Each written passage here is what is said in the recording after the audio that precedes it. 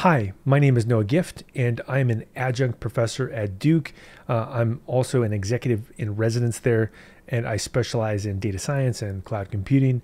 And today I'm going to be giving a talk on Hugo helping humans at scale through continuous delivery on AWS. One of the topics I'm extremely passionate about is relooking at technology and taking a different lens where we look at the stakeholders. I think the last 10, 20 years, we've seen that there has been really this idea that startups are only good, technology is only good, but then we look at the effects on society, people believing things that aren't true, that are clearly easy to debunk, problems with getting people vaccines. There's been this proliferation of misinformation and disinformation, and there's been this metric of user growth and engagement and revenue, right, or valuation as the things that we value in society. But I think it's time that other parts of our society fight back, and we use our own resources to spread actual true information, true facts. And one of the ways you can do this is by using a technology like Hugo. Hugo is open source. It's easy to deploy. You don't have to pay anything to a hosting provider if you don't want to. You can do it all yourself with your own two hands, and you can actually spread accurate, meaningful information at a global scale. So you could build a website as big as the Wall Street Journal or the New York Times yourself, and actually have a bunch of facts that continuously get deployed into a production-based environment. So that's really my challenge for people that are listening to this, are that you can actually create a difference in the world by spreading information, and Hugo could be one of the vehicles that you use. So I'm going to go through and walk step by step through some of the processes that I've used personally for websites with Hugo, and I challenge you to try to make the world a better place by spreading true and facts throughout the world and making humanity better. All right, let's go ahead and get started. Let's take a look at this Hugo static site process here of continuous delivery on AWS. And really, let's start at the beginning here. First, on the source code section, what we could do is develop a local server workflow. And this could be in an environment like either AWS Cloud9 or potentially GitHub Codespaces or some other cloud-based environment, maybe the Google Cloud, Azure Cloud. It could be your desktop as well. I personally prefer to use cloud-based development environments, and I would go through and get this running locally. First, making sure that I've got everything set up, that I've actually got everything that would be deployed in the cloud-based environment running in my environment that's a mimic of this. And this is really what the Cloud9 environment does. It's an exact replica of the kind of environment that I would run later. Now, once I've gone through and I've pushed my code into GitHub, I can actually listen via the build server. And the build server would go through here and actually trigger a new deploy process every time a change is made in GitHub. Now, the great thing about this process is that with the AWS Cloud9 environment, obviously I can push the code in, test the changes locally with a local Hugo server here and make sure everything looks right. Or if there's small content-based changes, I can just edit directly from GitHub, and those changes can automatically be deployed. And here's where we get into the AWS code build process. And the AWS code build process, what it will do is it could create an idempotent infrastructure command. Now, it could be in C#, which is a language I like. It could also be in Python, which is another language I like. It could be in TypeScript.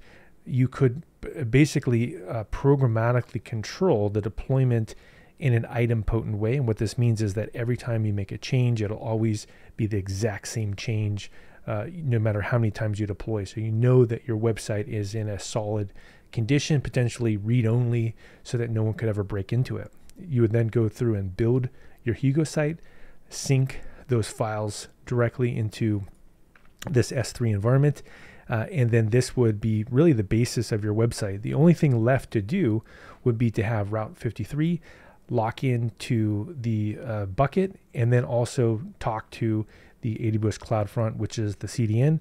And the beautiful thing about this workflow is you can deploy everything within just a few seconds. Okay, let's go ahead and take a look at how we would do this.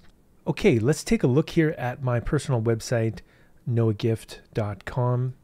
I can move this down a little bit, And in general, the idea here is that whenever I want to continuously deploy this website, all I need to do is go over to my GitHub repo here, look at the repo that has my code in it, NoahGIF website, and I can just, if I want, edit directly inside of this website, add content, courses, whatever it is. I'm building it out, and it automatically will deploy this into the website up here. So this is really the beauty of how this works. In fact, just to let you know how simple it is to make a change, I can actually even edit potentially the README itself and just say, bump deploy. And if we go through here and we bump the deploy, I didn't make any content changes, but it'll trigger the build, code build. You can see that it's deploying successfully, and that if I select this process is going through and building out in real time exactly what's happening inside of my project. So this is one of the really nice things about using this continuous deployment process. And I type in NoahGIF, here we go. We can see this was just deployed recently, latest build, and I could even start it again manually if I wanted to, and I could even look at the logs in detail, which is kind of neat. And this is going to show us step by step what to do. So how do I do this on my own if somebody else wanted to reproduce what I did? Well, to start off with, I would recommend going into AWS here and creating a new environment. So let's go ahead and do that. We'll call this Hugo. And then inside of here, I like fast machines, so I'm going to select a slightly bigger machine here, so it'll be a little bit responsive. So 16 gigs of RAM, 8 CPU, that looks good. We'll use Amazon Linux because that's what the AWS code build will use. And notice that it'll time out after 30 minutes for me. And go ahead and create this. And now what's great is that I can start developing in identically the same environment that the build system that will push the code to S3 will actually use. And this is a huge advantage of the AWS Cloud9 environment, and it's actually a very good environment to build in. All right, so we've got this thing set up here, and a few different things to point out is that I have a shell, right? And this is a bash-based shell, and it can do really anything that a regular AWS environment can do because I have the credentials set up here automatically in a role-based privileges. So I can actually interact with the AWS ecosystem and even sync my Hugo site directly there. So, all right, let's go over here to Hugo, to the latest release, go down and grab a 64-bit tar file. Let's go ahead and say copy link address, and then go back to this environment. Go ahead and say wget, pull it down locally. Now I just need to uncompress this thing.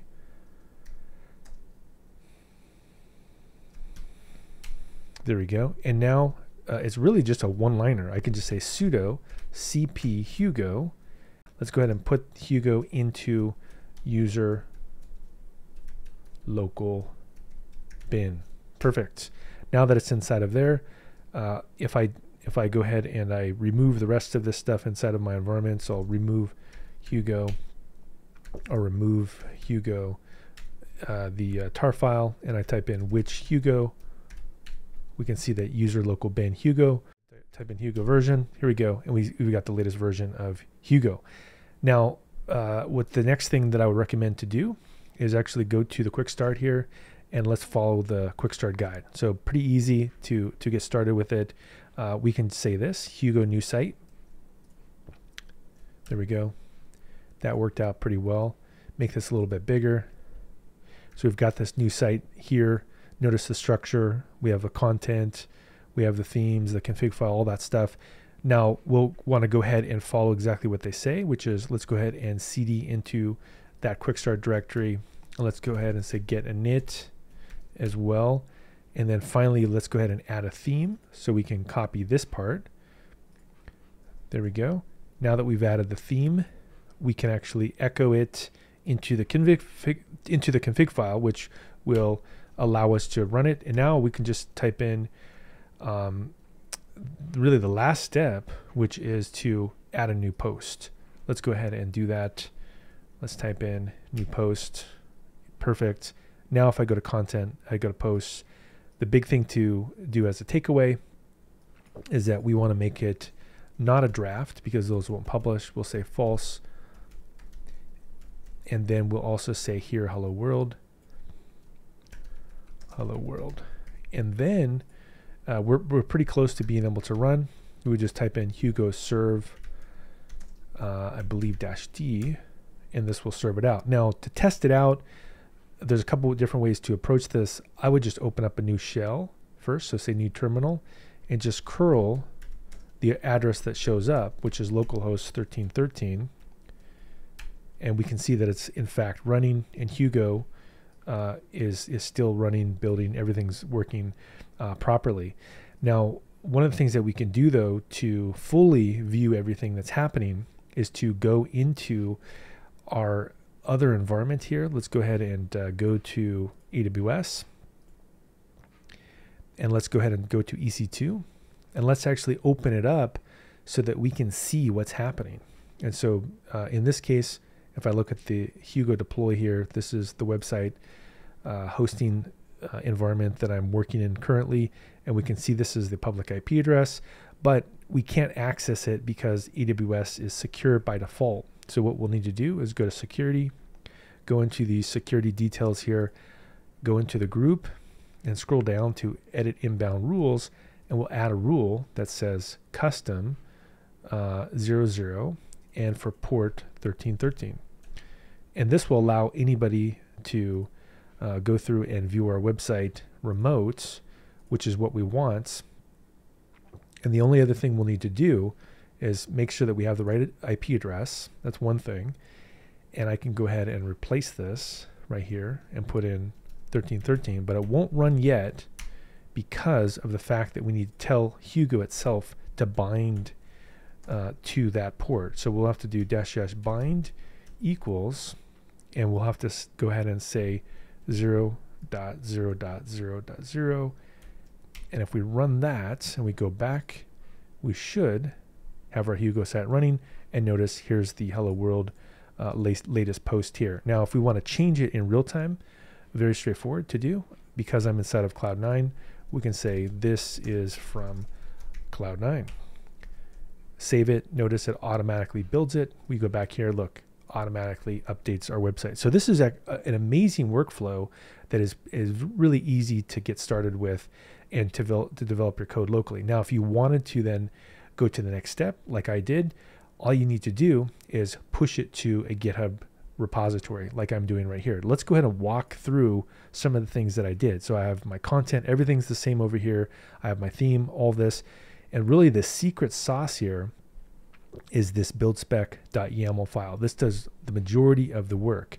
And let's go ahead and see what are the things that I do. So I copy the latest Hugo release, or the one that I was using at the time I built this. I do similar things to what I did in this environment.